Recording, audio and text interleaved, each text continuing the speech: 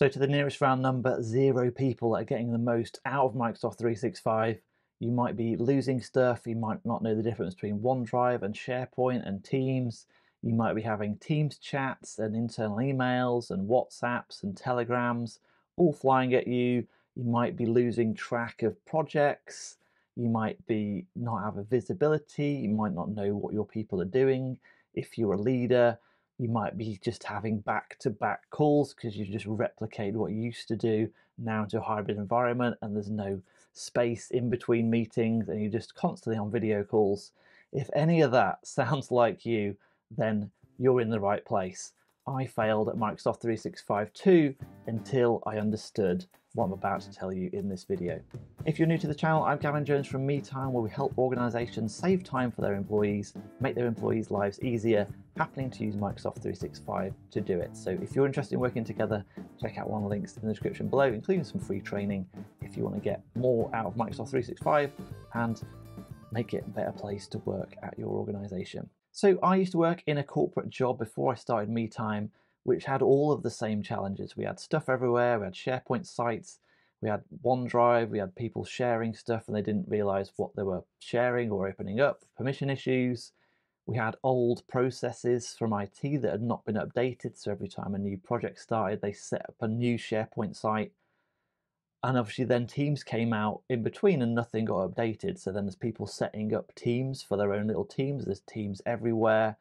There's OneDrive, when you put something in a Teams chat, if you share a file the wrong way, it goes into someone's OneDrive of the person that shared the file. Microsoft don't really help because they don't really care what you use as long as you're using a breadth of their apps. Then they don't mind how you work, and it all just leads to chaos and confusion.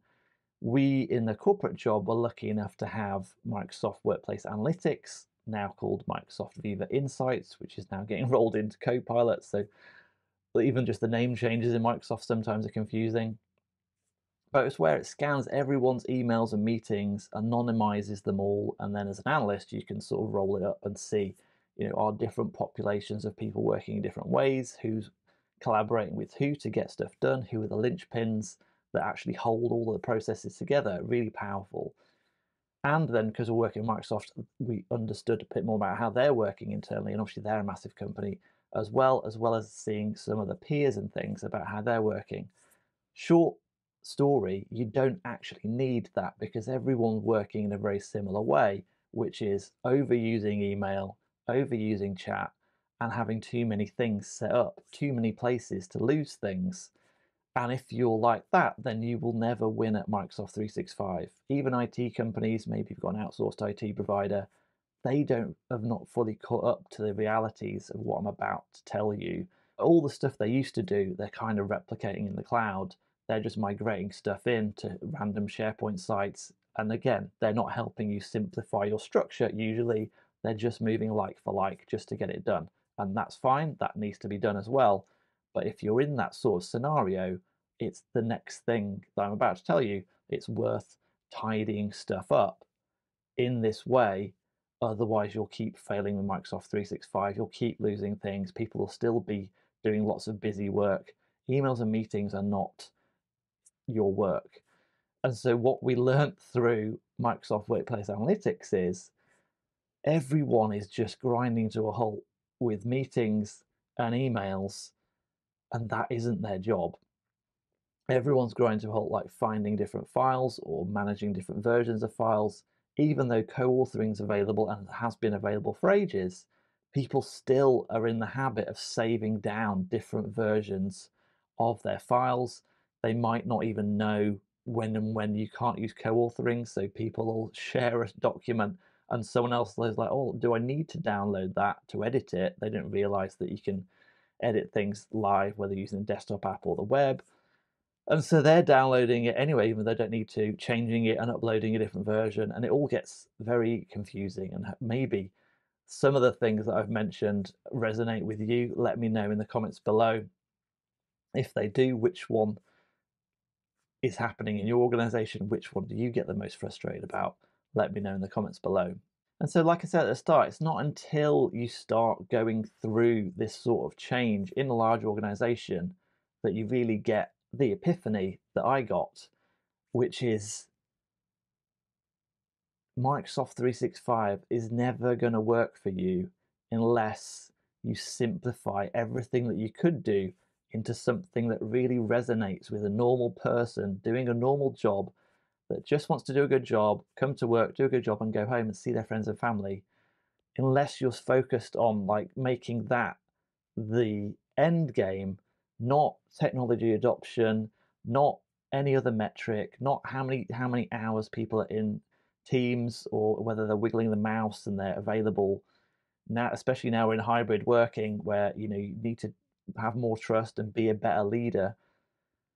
None of that's going to matter unless you really simplify your tech stack, because there's so many things that you could possibly do. We really need to whittle it down to the smallest number of things that are going to make the biggest difference with the least amount of effort, with the least amount of resource, with the least amount of cost to get the biggest benefit.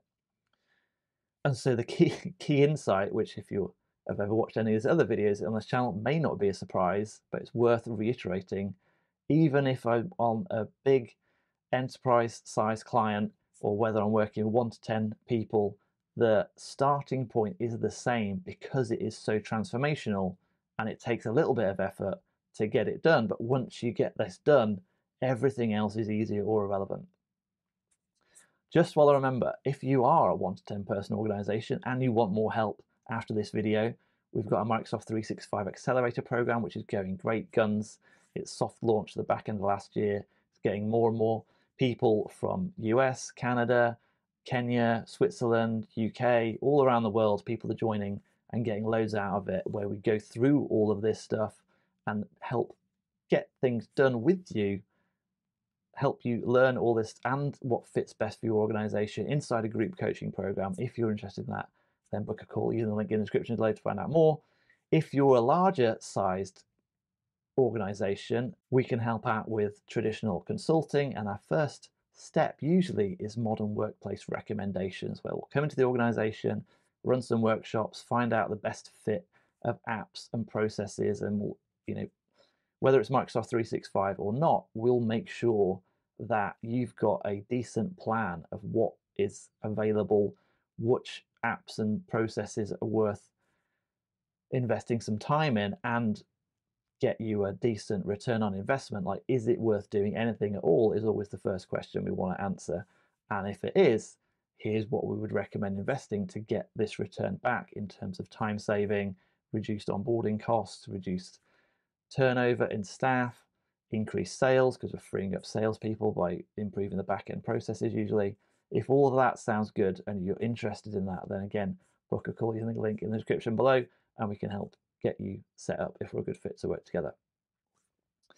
But the key thing that you will fail at, that I failed at until I realized it in Microsoft 365, is you've got to think teams first, because when you set a team up, it sets up so many other things in the background that if you don't have a really simple team structure, everything else doesn't matter. So if you're focused on like project management and you're delving into different apps and thinking about different ways because you haven't got visibility of the projects, you haven't got accountability of the people doing the tasks. I've been there before, like even people sending minutes around in Word or Excel or whatever app it is. You turn up to the next project meeting and everyone's like, oh, I don't know what I need to do. Have you done those actions? Oh, I didn't know that I needed to do them. They're just sort of lost in people's emails. And even that, the app is not the thing. It's if you can get everybody working in teams, create a digital equivalent of an open plan office that I usually say, that is the thing that's going to make the biggest difference with the least amount of effort.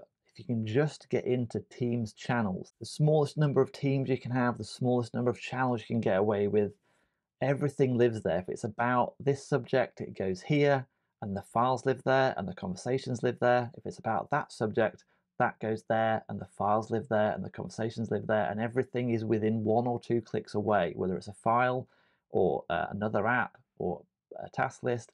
Whatever it is, you want to make it as simple as possible for the people that are adding value in the company. We don't want to optimize for support functions, we want to optimize for the people that are adding the value, make it as easy as possible for them to get the information they need. Everyone knows what they're doing. And the digital equivalent of open plan office is people could overhear even one-to-one conversations in an open plan office if it's not completely private. That's what we want to replicate in Teams. We also want to have the ability of like going away and doing some work and focusing. We want the ability to do that in Teams channels. We want the ability to go into a meeting room.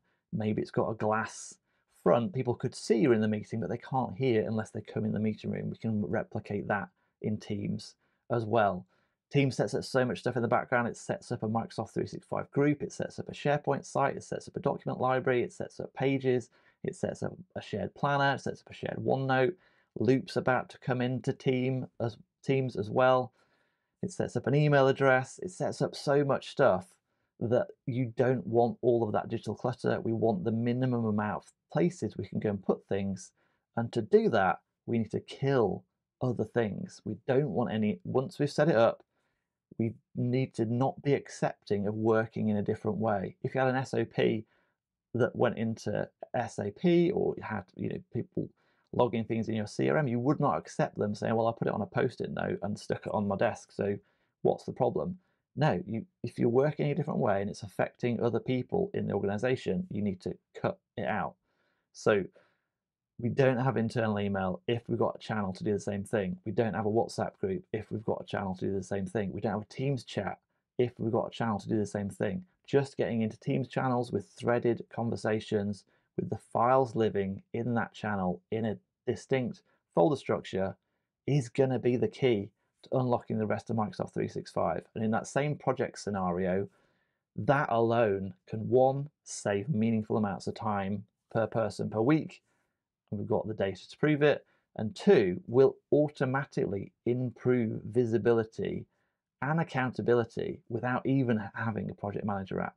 And then when we overlay our getting things done methodology with planner, to-do, lists, automations, approval flows, that even supercharges that even further. And then all of that save enough time that it's a nice place to work, and you can start thinking about more intranet-y type things, sharing information around the company, videos, pictures, text, the way you consume information in your personal life. All that's available in the same assets that you've set up when you set the team up. And so that's why we really want to focus on getting your team structure right first, the biggest thing, whether it's for an enterprise client or for a smaller company. The start is usually the same. If you can get people working out in the open in Teams channels, the smallest number of teams, the smallest number of channels you can get away with, everything else is easy or irrelevant. You've already thought about the permissions. You've already thought about internal, external sharing. You've already thought about how people want to work. You've already thought about onboarding. You've already thought about offboarding. Everything's already thought about, and then everything else is really easy. You don't need to have a process of like, oh, maybe if someone wants to request a team or someone wants to request a channel, they don't know. They're normal people doing normal jobs. They have no idea about what things need to get set up. That's already thought of. And you don't then need lots of technical support and help to get things done and set up, because it's all set up in advance. And if you can get to that, that will make sure that you don't fail with Microsoft 365. So I'm really curious about your experiences about Microsoft 365, whether you hate it, like it, whether you've nailed it, need some help. Let me know in the comments below. And if you want to get more information about our methodology, then check out one of these videos popping up or one of the playlists to get more out of it. And before you go, it really help us if you give us a thumbs up. If you got any value out of this video, click the subscribe button and the bell icon. We've got new videos coming out every week. And thanks for watching so far. I'll see you in the next one.